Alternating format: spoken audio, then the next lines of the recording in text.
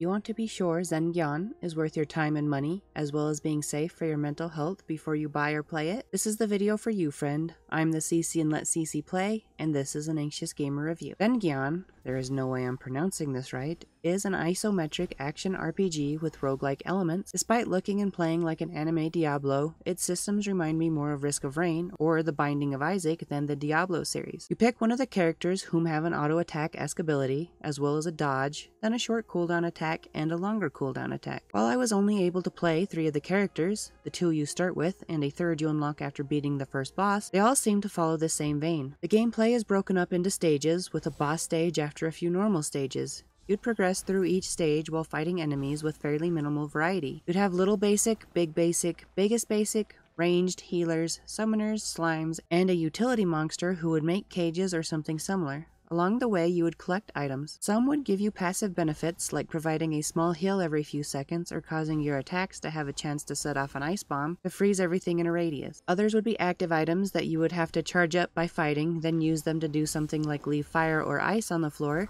Then, when you died, you would lose it all and find yourself back on the character select screen. For games of this type, it seemed to be a mostly cut and dry affair, but something I could never quite put my finger on made the whole thing seem clunky. Slight lag in the controls, janky attack animations, poor hit registration, all of the above and then some? Not sure, but it did not feel crisp. There isn't much to talk about where the visuals and audio are concerned, very standard.